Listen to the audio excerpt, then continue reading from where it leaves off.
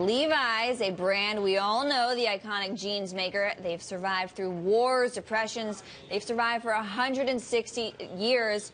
But it could be yoga pants, yes, yoga pants, that finally does the company in. That is the cover story of the latest issue of Bloomberg Business Week. You can find it online today, on newsstands tomorrow.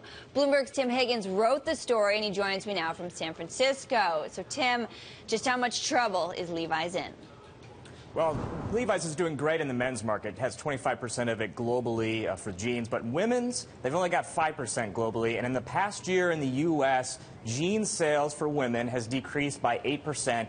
And NPD tells us that it's on a one-to-one basis now. There's many jeans that are being sold as yoga pants. It's really kicking their butts in some ways. And so they really set out to kind of create a jean that would be more appealing to women, but still be jeans, still be denim.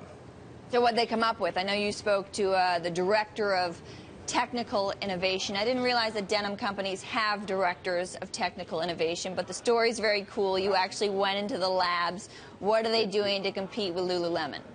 Yeah, the company that created jeans, that created the modern jeans all those years ago, has opened a lab 2 years ago in San Francisco, in downtown San Francisco, just 4 blocks from their corporate headquarters, and they've got this, all these men and women working on the future of denim, future of jeans, and they got into the fabric level, breaking down what made something comfortable, what made something more resilient, if they were to insert it with the denim in these products.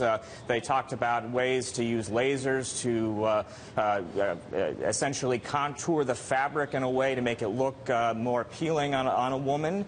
They've used various other techniques to just make this new material look and feel like traditional denim, but be softer and more stretchy, like more popular pants. So are these still going to look like jeans? Are they going to look like skinny jeans? Or are they going to look like jeggings, the hybrid denim legging?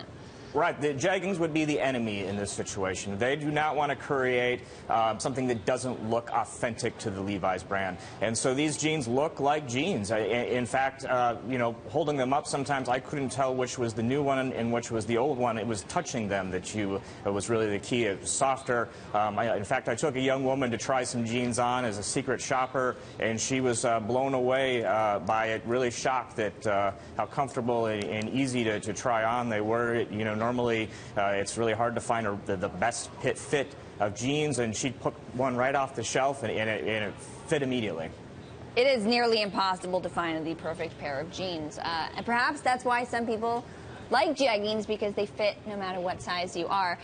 So to be clear, Tim, the problem is not that people are buying. Is the problem that people are buying less and less jeans to wear, or that they are buying less Levi's jeans?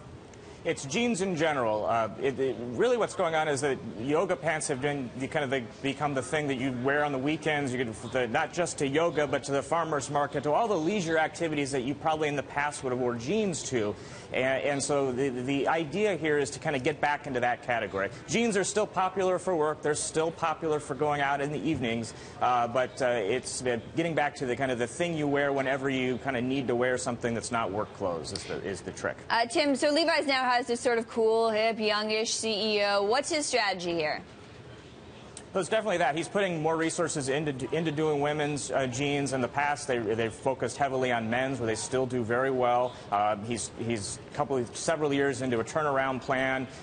It was going pretty well. He's had 2 consecutive years of revenue growth and operating profit. And this year, if he's successful, and in part because of the women's jeans, he might have the 3rd year of adjusted revenue growth and adjusted profit growth. It would be the first time in 20 years the company has done that. Yeah. All right, we'll leave it there. Thank you so much. Looking forward to reading your cover story, Distressed Denim. It is the Bloomberg Business Week cover story, out on newsstands and online.